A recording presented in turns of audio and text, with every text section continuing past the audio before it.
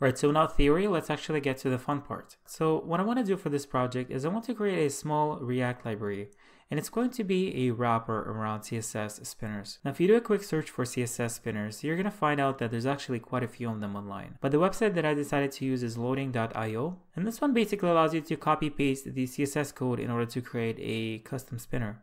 So for example, if I wanted to make a circle spinner, I could basically pick the source code, copy it into a CSS file, and then copy the underlying HTML markup as well. So this is something that can be easily encapsulated using React components. And this is exactly what we're going to be doing. Now, if you don't already have an account on GitHub, make sure that you create one. And then once you do, we're going to create a new repository. So I'm going to call this one React CSS Spinners. Now we could call it React Spinners, but if we actually go to npm repository, so I'm going to do npm.im/React Spinners, you're going to find out that this package already exists. And in fact, it has quite a few downloads, but if we look for something like React CSS Spinners, this one doesn't exist yet, so this could be something that we can actually use as the name for our project. So we're going to call it React CSS Spinners. Now for the description, we're going to say CSS only spinners for React. We are then going to also include a README in the repo, and we're going to also add a license. I'm going to pick an MIT license,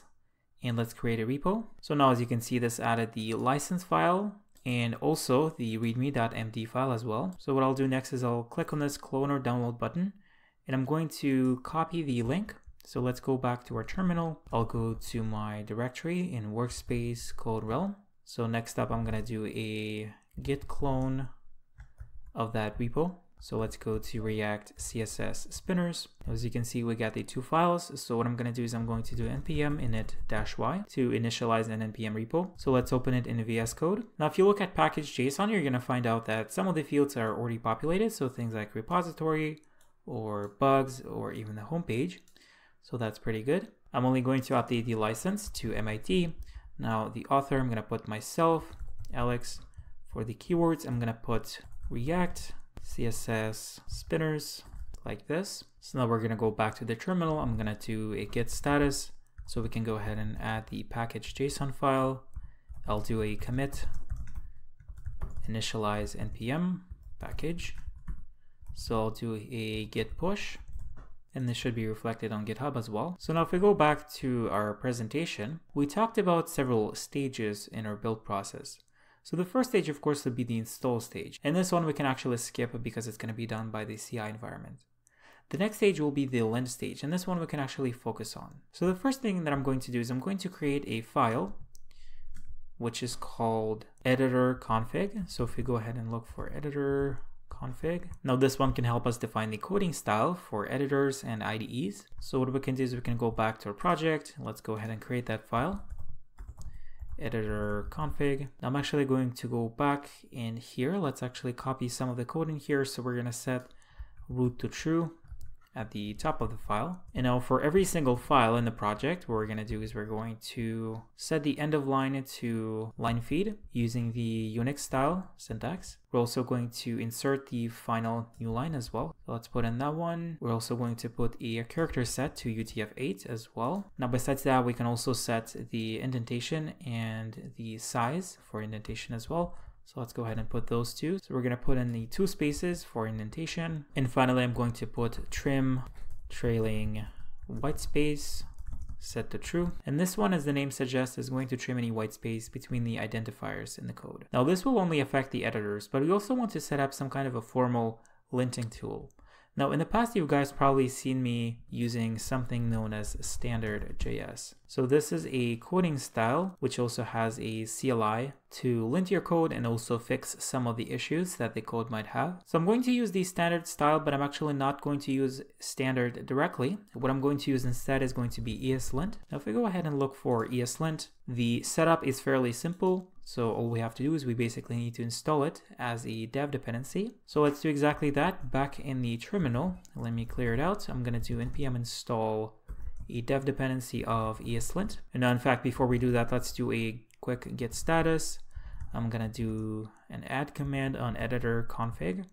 So I'm going to do a commit add EditorConfig file. So now that we've done that, I'm Let's do a git status again. So we have our package JSON modified. So the ESLint was installed. So now if we do npx ESLint, we're going to see a bunch of options that we can specify. So for one thing, we could scan all of the files in a given directory. So what we can do is we can do make directory source. So inside of the source directory, we're going to touch a file source index.js. Now back in the repo, I'm going to also add a Git Ignore file as well. So let's do Git Ignore. As you can see, I already get a message in my VS Code. So what we have to do is we need to add node modules to Git Ignore. So this way it's going to ignore any files in that node modules folder. Once that's done, we're going to go to our index.js file. So now as a demo, let's do a simple console log. We're going to screw up the styling. So I'm going to put in some extra spaces. Let's put in the brackets and separate lines. Let's do hello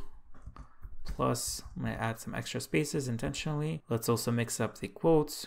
My friend, something like that. And I'm going to also put a semicolon at the end. So now before we can run ESLint, we're going to have to go back to the documentation. So in order to set it up, we need to run ESLint --init. So let's do exactly that. I'm going to do npx ESLint --init. So now in this case, we can pick up a popular style. Like I said, I am a big fan of standard. So this is the one I'm going to be using in this project. So let's pick up standard. We're going to pick up a JSON file format for our config file. Now, do we want to install the dependencies? Yes, please. So let's confirm that. All right, so once that's done, you're going to see that we get an ESLint rc.json file, and this one is going to extend standard for us. So we don't have to write any configuration explicitly.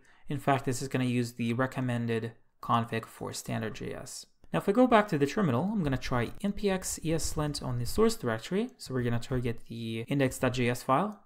So if I run that, you're going to see that we find 6 different problems. So you're going to see that we have a mixed up indentation. We are using double quotes, but we're expecting to use single quotes with standard. And we also have an extra semicolon at the end. So now, as the message suggests, we can actually fix some of those issues. So if I try to do ESLint, let's do npx ESLint on the source directory .js file with the --fix option. So that's going to try to fix the file. Now, if we do npx ESLint again, we don't have any issues anymore. So now if we go back to the file, you're going to see that everything is more or less consistent with the standard style, but it still looks pretty ugly because the code is not formatted. And this is where Prettier shines. So linter is only one tool that we want to enable. In order to actually format our code and make it readable, we need to use a different tool, which is known as a formatter. So now for that, we can use a tool known as Prettier. So there's actually a package known as Prettier ESLint. So now to get started, we can actually install it as a dev dependency. So if I go back to the terminal, let's do npm install -d Prettier ESLint. And if we want to use it as a CLI, we also want to install another dependency known as Prettier ESLint CLI. So let's also install that one as well. As you can see, it's a CLI for Prettier ESLint. So to use it, we can call Prettier ESLint, and we can also pass the files that we want to look at. So now if I go back to the terminal, we could try npx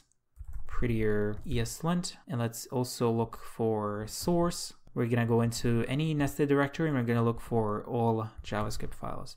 And it's also recommended to put quotes around it just to avoid some of the issues that might come up eventually. So let's try running it, and we get the output, which is a beautifully formatted console log statement. And on this one, we get to the standard output, so to the terminal, but this doesn't actually write to the file. In order to write to the file, we need to pass in a special write option. So if we look for it, it has a write option that we can pass, and this one will actually modify the file itself. So back in the terminal, I'm going to do the same command with the --write, and of course this will actually write to the file and modify it. As you can see, we get a console log statement. So now if we go back to our package JSON, I'm going to add a few scripts. So in the scripts section, I'm going to add a script to lint our code. So I'm going to put ESLint, and instead of only doing it for the source directory, I'm going to do it for the root of the project. So let's do any directory that contains any JavaScript files, and once again we're going to wrap it with single quotes as well. And for the second command, we're going to run ESLint :fix. So this will do Prettier -ESLint, and this will apply the same regex pattern, but it's also going to pass in the write option to fix the code and also write the changes to the files. So now if I go back to index.js, let's put in some gibberish. I'm going to save the file, and now if I do npm run lint, you're going to see that it finds a bunch of problems, but if we do npm run lint :fix, this will fix all of the issues in the file, and format it successfully. So now it might also be worthwhile to apply the changes as we save the file. So for that, we can actually create a configuration for VS Code. So I'll create a .vscode directory, and we can create a special settings.json file. And so this is where we can put some of the custom settings that we want to apply to the files in the project. So for example, we can pass in editor.format on save. We're going to set it to true, and now this will format the files once we save them. And now the next one is actually for the ESLint plugin.